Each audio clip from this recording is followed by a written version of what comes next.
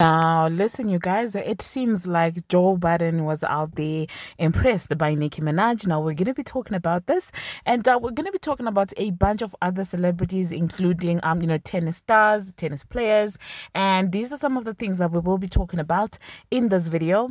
Hello, tea lovers, and welcome to the Tea Plug. I trust you guys are doing well, and I trust you are doing great. Personally, I am doing great, you guys. I am doing extremely amazing, and without further ado, let us dive straight into today's tea. So first of all, you guys, we are going to talk about Joe Budden. Okay, it does seem like Joe Budden was largely impressed by Nicki Minaj when he went to Gag City in Brooklyn. So first of all, I actually wanted to cover this entire situation, but then there's been drama all over in the streets. So what actually started is Joe Budden initially on his podcast sat on there and was basically giving Nicki Minaj her flowers when it comes, to selling arenas and stuff like that. And Nicki Minaj sort of corrected him and said that, listen, I'm actually on my, I think that time she was on a 16th sold out, show for the tour. And it does seem like that very particular night, Joe Budden decided to actually go to, to Gag City. And when he went there, pictures were circulating around of him sitting at the stadium, enjoying and stuff like that. And it does seem like he really was impressed. Like, even his co-host, you guys, literally this guy said that, well, he's not that much of a fan, he doesn't really listen to to Nicki Minaj like that, but it didn't stop him from appreciating the true support that he saw in the stadium. They were even talking about how even before Nicki Minaj steps out, Boof is out there doing his thing, playing some Nicki Minaj songs, and it's literally 20,000 people screaming on top of their voices, like literally just singing Nicki Minaj songs word for word. You can tell that these guys literally had a great time, and they literally were able to see that amount of greatness firsthand. Okay, and I love to see that the world is finally coming to an understanding that listen, the internet and bots, those things are not real. Okay, people will gas you up on the internet, but then in real life they will not show up. And people may be trolling you on the internet, but in real life the people who truly love you and care about you will show out and show up for you. And this is exactly the relationship between Nicki Minaj and the Barbz. And I find it really interesting that a lot of time, people are like, oh my goodness, it's so boring, it's so this, it's so that. And I think Nicki Minaj understood the formula that it is not about the GP, because not everyone is actually going to be your fan, and she's okay with it, because you see her oftentimes saying that, oh wow, I'm doing it for the Barbz. And as long as the Barbz love whatever it is she's doing, trust me, she will keep doing it, because she understands that, listen, if someone makes up their mind to hate you, they will hate you regardless of how nice you have done them. Okay, so I'm just going to quickly insert a snippet of Joe Budden and of course his co-host talking about their experience at Gag City, Brooklyn. Okay, I had a good time. Yo, nice. I bet you did. Nicki, no. And Nicki Minaj looks fucking phenomenal. Wait a second now. I just want to say this. I really came to say this. I'm not the person who knows her catalog like that. I don't listen to her on a regular basis. But being there, seeing the crowd, seeing her, I have a new appreciation for what she done. What she did. Like, it's different. Like you said, there's certain people that pander to a certain thing. Everyone in that crowd was there because they really fuck with her, and she delivers what she needs to deliver to them. Like, I have a whole new appreciation for her as an artist. Like, it's one thing to hear the music and hear the album, but then when you see someone get on stage and that connection that they have with their audience, before she even get on stage, Boof is up there playing all the Nicki records that she's not gonna perform. So he do his DJ shit. Oh, y'all don't know the words to this. Y'all don't know the words to this one. They go crazy. Nigga, word for word. 20,000 people in pink wigs now start rapping every fucking. Shout out to Nicki, man. Nicki deserves every single shows back to back in New York is hard to do. No, Nicki looks. Nicki looks. I never looked at her like that. With respect, of course. Yeah, that's peace. Nicki looked. Now she had a glow. Great. She had a glow up there. Skinny tits, tittying, ass in, tiny up there. MCing, MCing, breath control. Hear my words. Choreography up there. The pictures on that fucking screen was expensive. Fire. That whole Gag City shit. Shout out to the bars, yo. Y'all show nothing but love to niggas over there. Y'all was fucking respectful outside of the pictures. Y'all was chatting up. Y'all love her, man. It's good to see fans just love who they love and it just be that genuine, authentic. She was emceeing up there. She was emceeing. She did that. She did that. Bobby Shmurda came out. Capella Gray came out. Okay. Capella Gray, one day we're going to talk about how you was talking when you came up here versus what happened. There's a conversation that is... I had a good time. My story End of the day, I had a good time. Yo, nice. I bet you did. Nikki, no. Okay, there you had it, you guys. You heard everything that these guys had to say. And I think this is the experience that somebody, like anybody who has actually been to a Nicki Minaj, so this is the experience that they will actually give you. And I find it very interesting that everybody who has like something negative to say about Nicki Minaj, they'll still go to Gag City. Do you get what I'm saying? That goes to show you that deep down, they do know that she's untouchable in as far as the artistry is concerned. Okay? Like, as I always say on this channel, I literally don't have an issue with someone saying, oh, I do not like Nicki Minaj's personality. I don't like Nicki Minaj's personal life. It's okay. You're allowed to do that. You're allowed to have an opinion. But to lie to each other and try to convince each other that there's anyone touching Nicki Minaj in as far as female rap is concerned is absurd to me. Okay? And so, yeah, let me know, you guys, in the comment section what you think about Joe Budden and his co-host getting impressed by Nicki Minaj. Okay? And this is what Joe Budden also had to say before he actually went to Gag City. He was out there talking about, the sold out tours and stuff like that. And shortly after, that's when he decided to go and attend Nicki Minaj's show. So listen to what, Joe Budden also had to say before he pulled up, to Gag City, Brooklyn. Minaj first, but I want to talk about Nicki Minaj first. Just because of all of these sold-out shows at Prudential, MSG, and the Barclays. Queens. That's impressive. That's different. 3 arenas in the same city, essentially. A lot of people can't do that. That's crazy. In a short time frame. Like Drake came up here and did the 5 shows at the Garden or something nuts. Something nuts he did. He did like Killed a week. it. Like, He was here for like a week and a half. yeah. Multiple venues. And he did Barclays too. He did Barclays, yeah. But for Nicki to do that, for her to sell 1 million records in 5 weeks, 15 outfit changes during the fucking show, the audience, for it to not be, she get a lot of slack for the Barbz and these little young teeny boppers. It's adults at these shows. Yeah. There's people that started with her in 08, 09, mixtape Nicki, and grew with her and stayed the entire time, and they out at the shows. Yeah. So, it's just a testament to what she's done, what she continues to do. I don't know if this is a legacy act thing or just I don't know. But Nicki Minaj should no longer speak to any of her peers. They're not really her peers.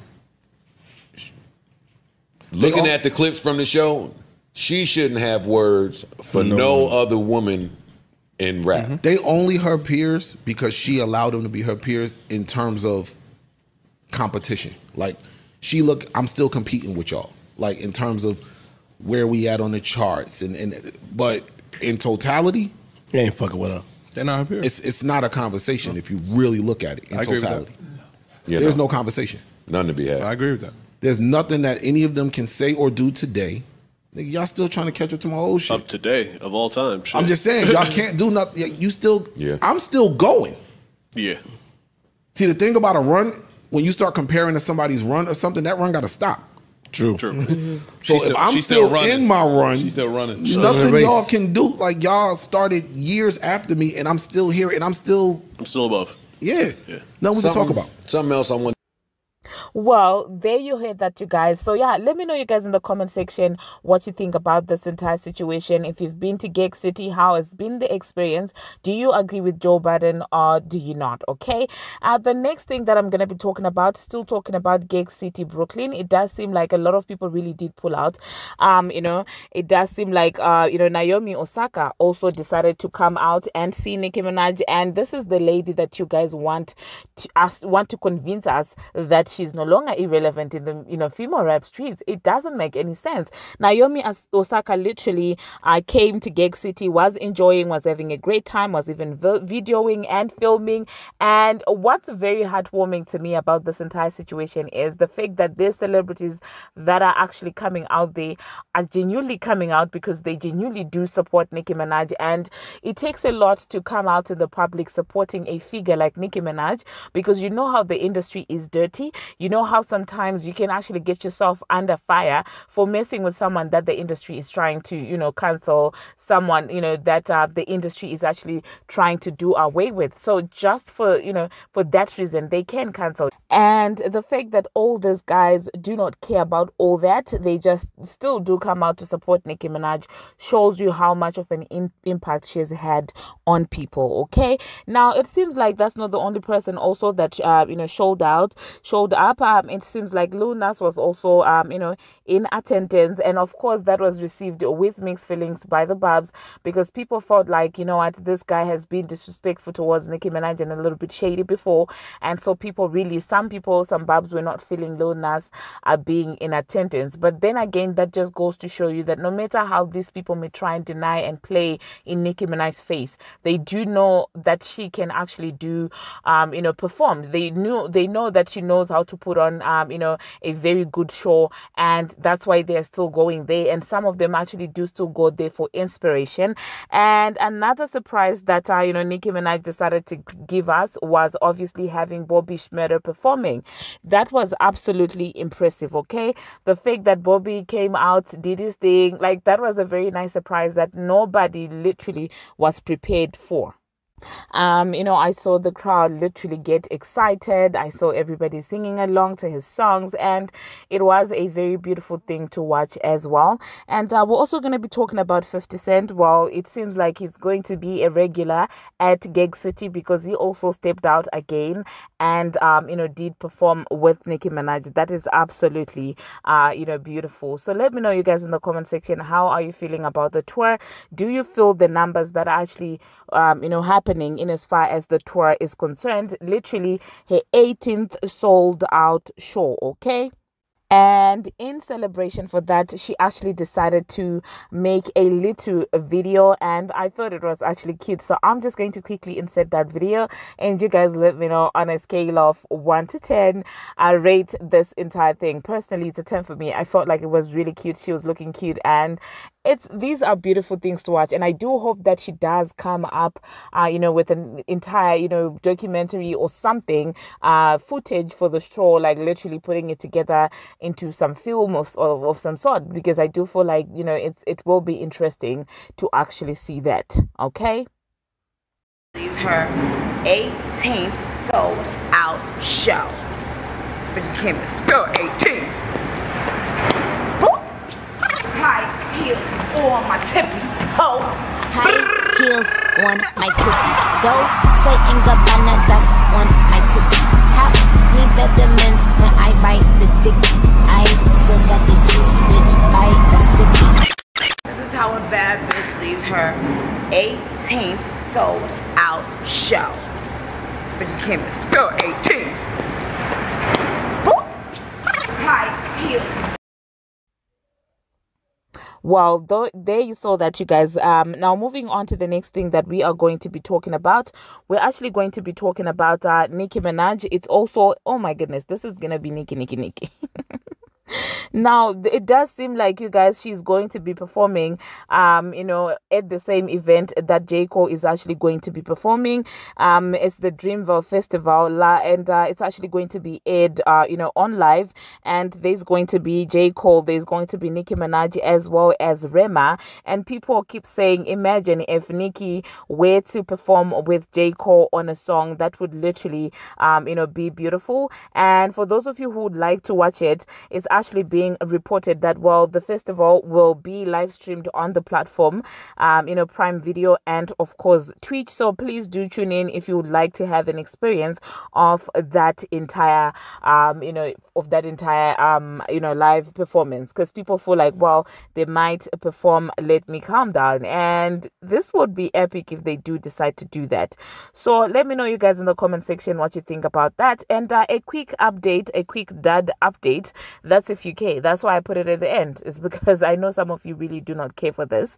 So it does seem like Wannabe by Bongo 2, and of course Cousin Sloth is out there reaching #1 on iTunes, and I guess that's why she was doing all the drama she was doing with JT. Is because when she dropped her EP, no one was checking for EP like that, and so I guess she decided to throw in a little bit of beefing with Glorilla, just so people can remember that she actually does exist, which is very lame in my own opinion. I wonder what those girls talk about when they meet each other, like, let's poke this person so that we can sell records.